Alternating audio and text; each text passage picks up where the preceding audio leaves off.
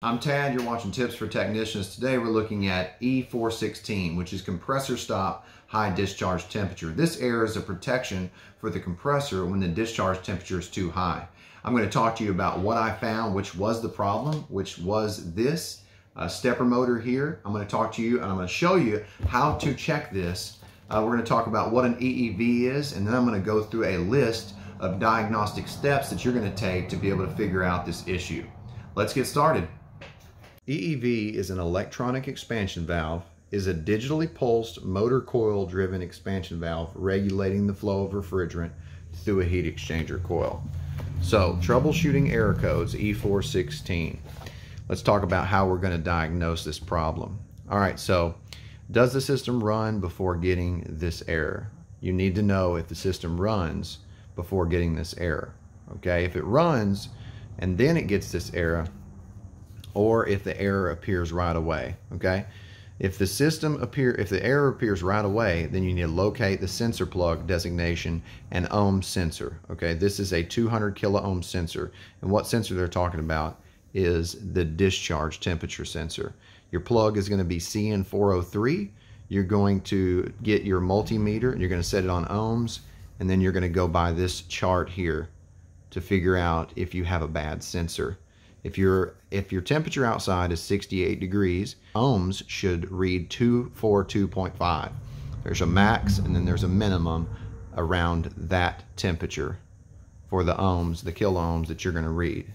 Discharge temperature sensor, 200 kilo ohm. It says use chart. This is the chart. Okay, pause the video, use this chart.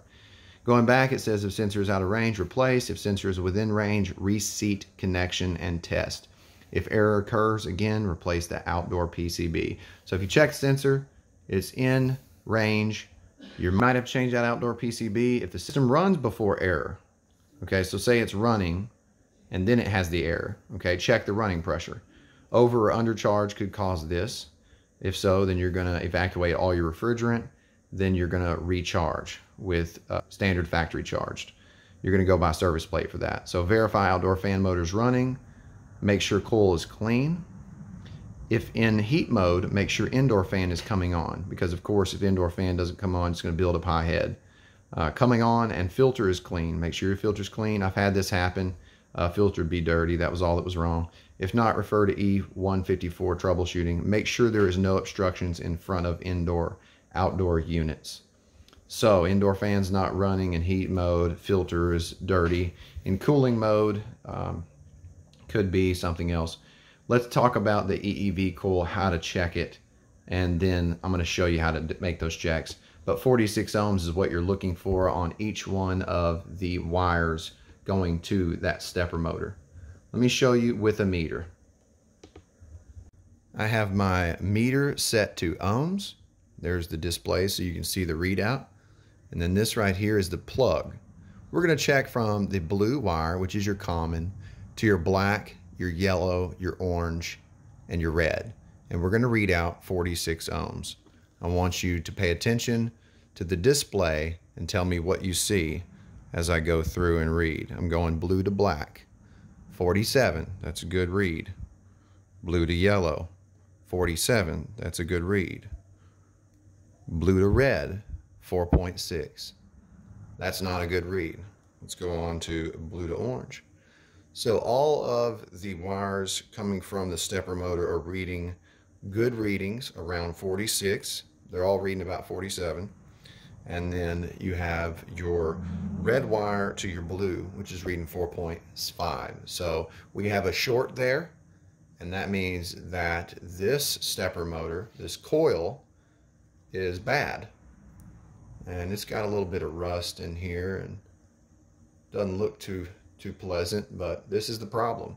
And what was happening was that we had high discharge temperature because your EEV was not operating correctly. It was flooding, or either flooding or starving the evaporator coil, and that was causing, in cooling mode, the suction pressure to go to 0 to a vacuum, and then that was causing, in heating mode, the head pressure to go to 600.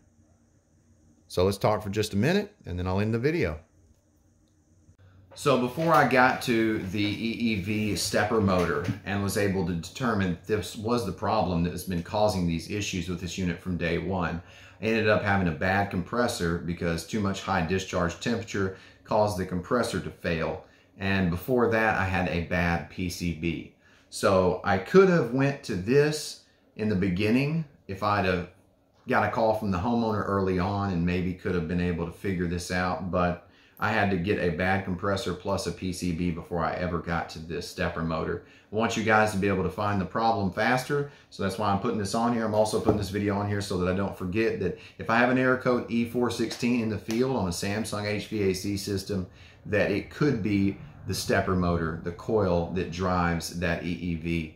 And it's not just the discharge temperature sensor or an outdoor PCB. Remember, if you do have this problem in the field and there's an E416, that if it happens right away without the unit running, it could be the bad discharge sensor. You need to use the chart that I have in the video, or it could be that there is a bad outdoor PCB. You're going to have to make those checks using the resistance charts. If it runs for a while and then it happens in the heating mode, it could be the indoor fan is not running, blowing that hot air and it's building up heat, or it could be the filter.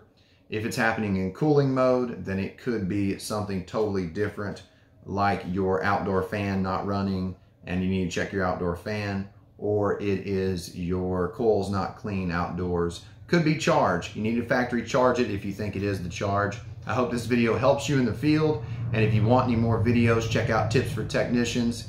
Thanks for watching.